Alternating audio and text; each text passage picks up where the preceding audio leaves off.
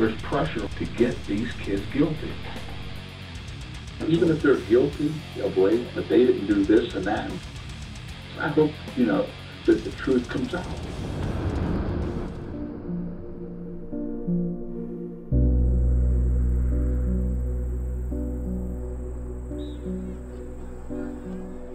When I first read this story, there wasn't a lot of substance to the article.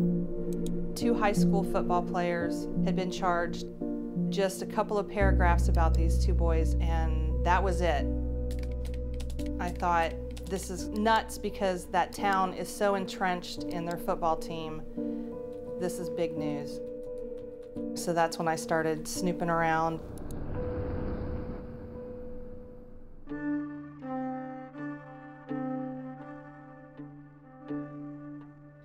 I had never seen a case constructed like this. That many people who have some information.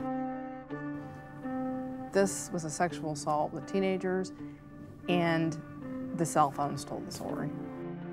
We had photos. We had 400,000 text messages. It was on Twitter, actually. Just the complete lack of empathy, that was what was so frightening. I mean, it was all out there.